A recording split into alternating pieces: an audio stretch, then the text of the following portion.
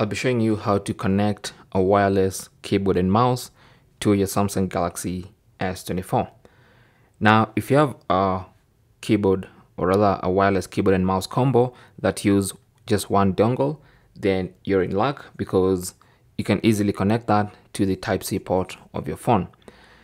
Now, you could have also just a wireless keyboard or an independent wireless mouse.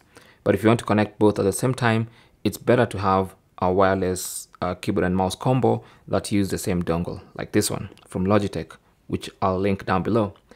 Now, the other thing you may need, or you will need, is an adapter. Okay, so if you have a Type-C dongle for the wireless keyboard and mouse, then that's fine. Just plug it straight into the phone.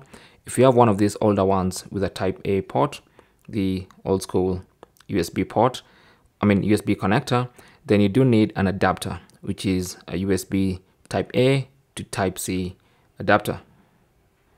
Now, you can use any that you want, especially if it's smaller than this one, but this also works. Okay, so we have a Type-C connector here and a Type-A port. Now, there are plenty of smaller dongles that will be more convenient for you, but any dongle that's a Type-C, any adapter that is Type-C to Type-A works. So I'll connect the adapter to the phone, and then I'll put the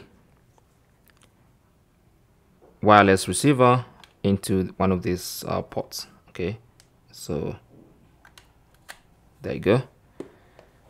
So once I do that, I should have everything connected. Simple as that.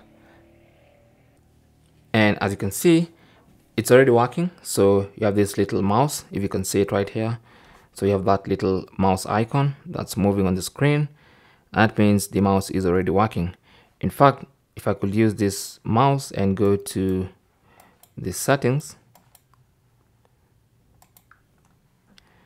and then scroll on the settings page to general management, and then under here I look for physical keyboard, and then you have mouse and trackpad. So I'll select that, and then I'll change the pointer size. Okay, so it can be clear for you. It's currently on the smallest size, so let me increase the size so you can see the pointer now more clearly. That's what it looks like, but I feel like that's a bit too big. I can change the pointer color, and I can change the pointer speed, all that stuff. And now when I go to the keyboard, so let's say I want to type something, I can just use my keyboard to type.